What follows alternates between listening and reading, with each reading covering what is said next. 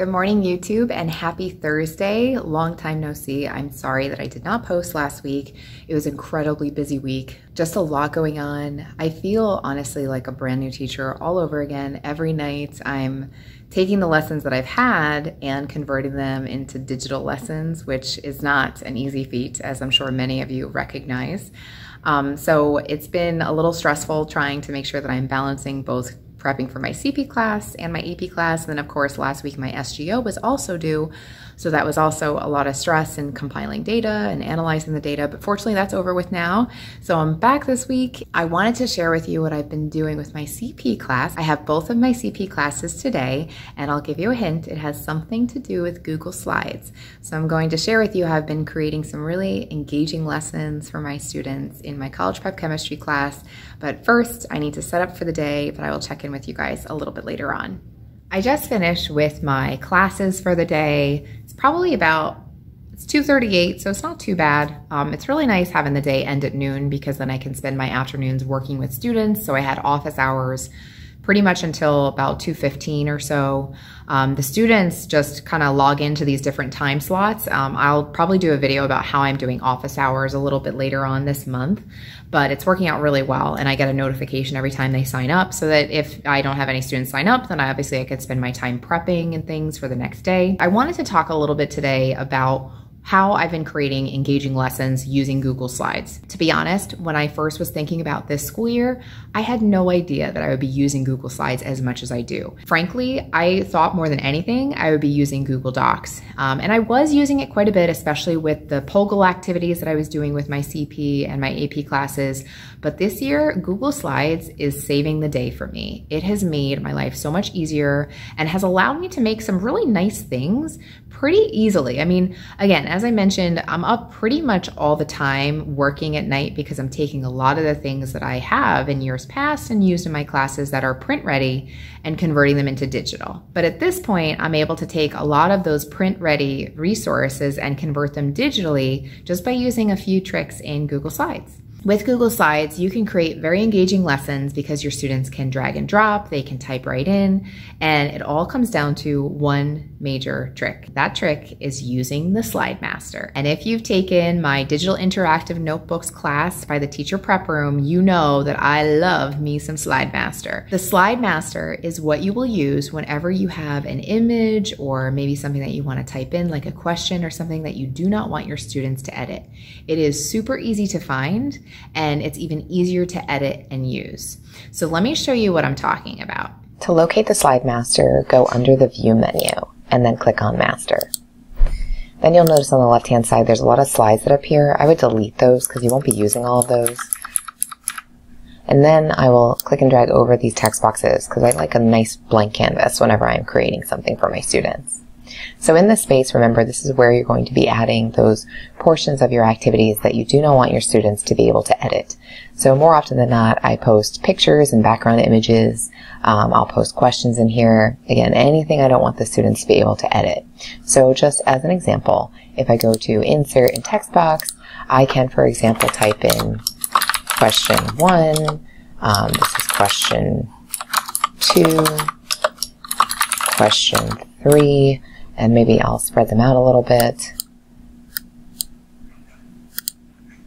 And then I'll do, maybe I'll insert an image just to show you. So maybe I'll click on periodic table here. And then that'll insert right into the Slide Master. You can resize it to fill up the whole screen if you want. You get the idea. And then if I go back out of the Slide Master into the regular view, you'll notice that I can click over top of it, but I can't actually do anything. I can't actually click the delete button. All your students can do is add text. They can add shapes, things like that, but it will not delete what you have in the Slide Master.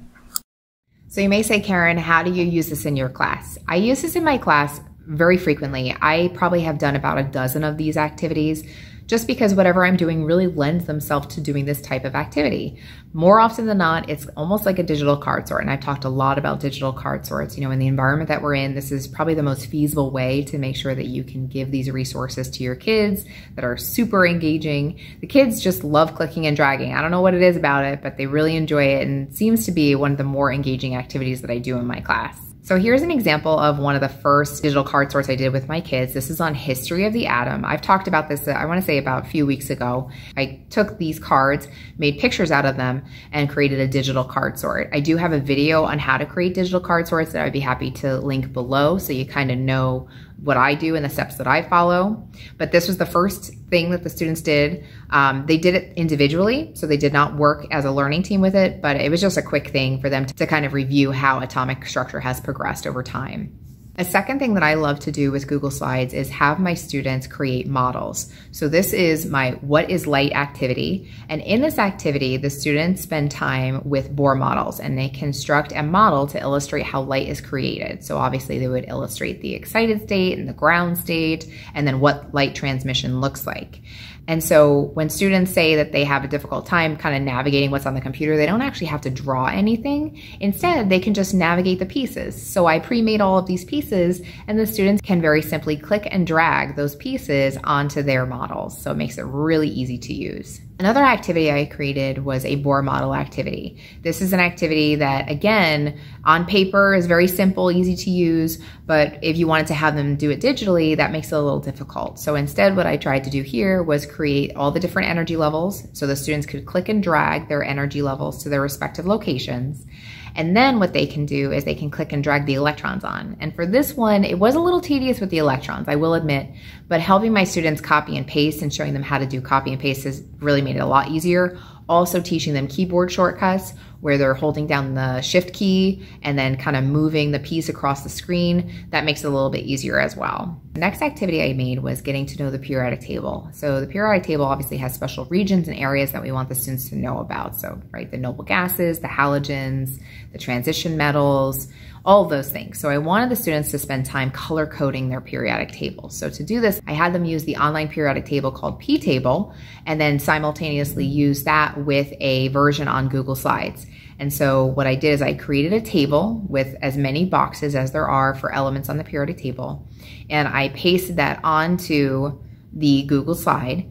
And then I filled in all the symbols for all the elements so that the students could simply click and drag up a column, for example, or in an entire section, like in the transition metal section, they would have the ability to color code it really simply. The other thing that I wanted them to do is I had them highlight different text, so they also had to color code that. So like, for example, I had the students identify the gases, I had them identify solids, and identify liquids. And by highlighting it, they were able to color code it and show me that they understand where to locate these elements. More recently, the two activities I've been working on with my students are a shielding and effective nuclear charge one.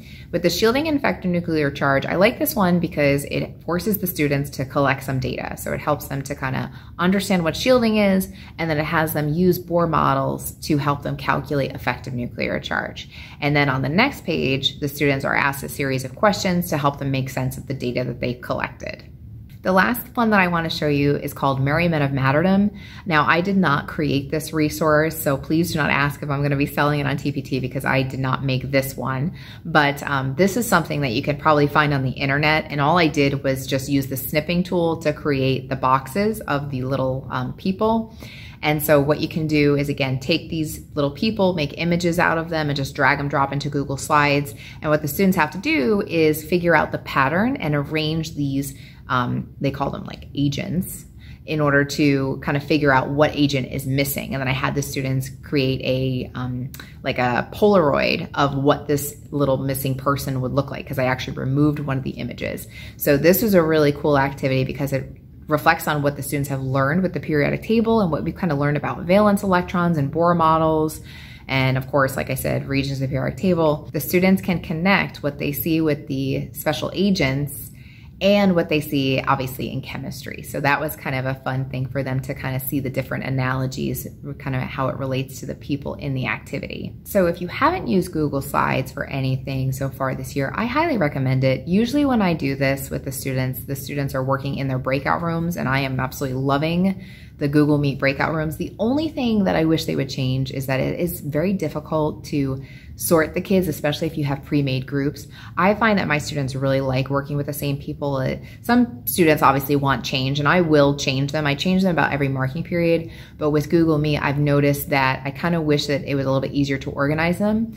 But after I kind of get them organized, I set them loose to work in their breakout rooms, and then they're able to go through and complete their activities. As they're working on the activity, I'll go into Google Classroom and I'll kind of see where they are and what they're working on. And if I see they're having a difficult time, I'm able to just jump right into the breakout room very easily. I can bring up what they're doing in Google Classroom and we can talk together, and it just helps them to get on the right track. So I think that's it for me. As always, I welcome your questions and your feedback. If there's anything that you want to know, please do not hesitate to ask. I'm even happy to make a tutorial if you need. But if you're interested in learning about how to make digital interactive notebooks, please feel free to take a look and preview my course at the Teacher Prep Room. It's a great course. It'll give you a lot more information than technically you would need in order to do any of these activities, but I think it might be good to have an overall understanding of how you can create these for your students.